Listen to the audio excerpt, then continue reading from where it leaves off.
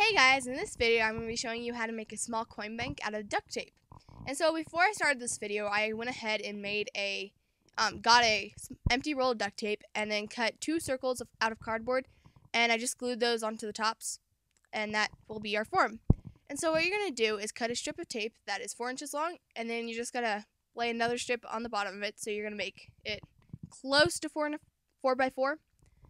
And then you're just going to take your form and you're going to trace a circle onto it a little bit bigger and cut it out.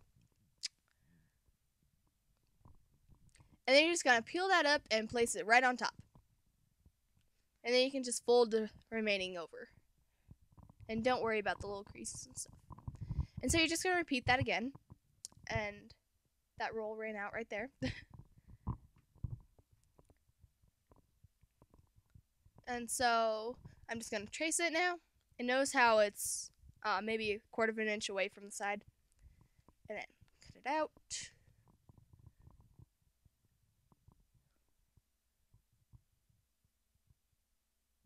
And then I'm just smoothing it down.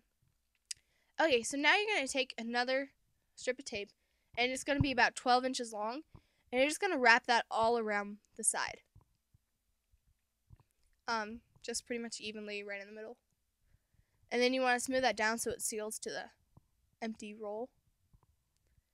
Now we're going to cut out the bottom so you can actually get your coins out. And you're just going to cut a square that's about 1 inch by 1 inch. And then I'm just kind of trimming it.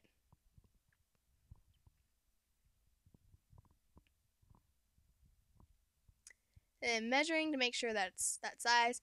And then you're just going to cut a small square that size. So in my case, it's 1 inch by 1 inch. And so that's what I'm measuring. And this will make it so you don't get your coins don't get stuck to the bottom. And you'll understand what I'm saying in a second. And just make sure that your square covers up the entire hole. Now you're going to cut a strip of tape that is 2 inches long. And you're just going to place that small square that you cut before right in the middle. And then fold a corner in. So that will be how you lift it up. Now you're just going to place your little sticky thing on the bottom so that the small square lines up with the hole. And now you're just going to cut a little slot on the top so that you can stick your coins in. And then that's how you make a small coin bank. Please subscribe, and thanks for watching.